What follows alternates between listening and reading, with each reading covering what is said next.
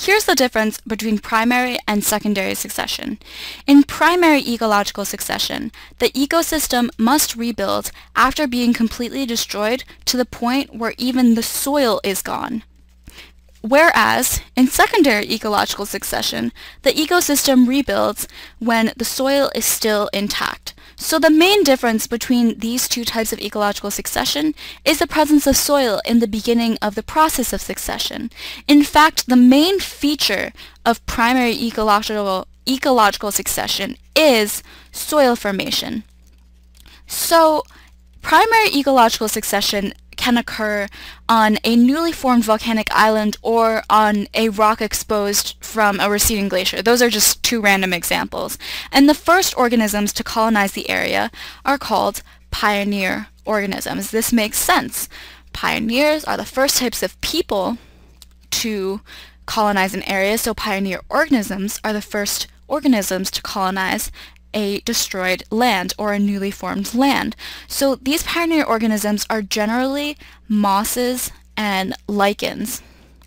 And we talked about how they are spore-bearing plants because spores are light and easier to carry over by the wind. And so these pioneer organisms, particularly lichen, has a special feature that helps the process of soil formation. And lichens are able to secrete toxins into the rocks and break them down into soil. So this is one of the first steps of soil formation. Soil formation can also occur over time through the wearing down of the rocks by weather and by water. The third type of soil formation is when the mosses and lichens die and their biomass is degrades into soil. So these are the three different things that contribute to soil. Secondary ecological succession can occur after a small forest fire or after a log company clears a piece of land. So this doesn't exactly look like a small forest fire, but let's pretend this is a small forest fire. And when this fire burns down the trees, it still keeps the soil intact.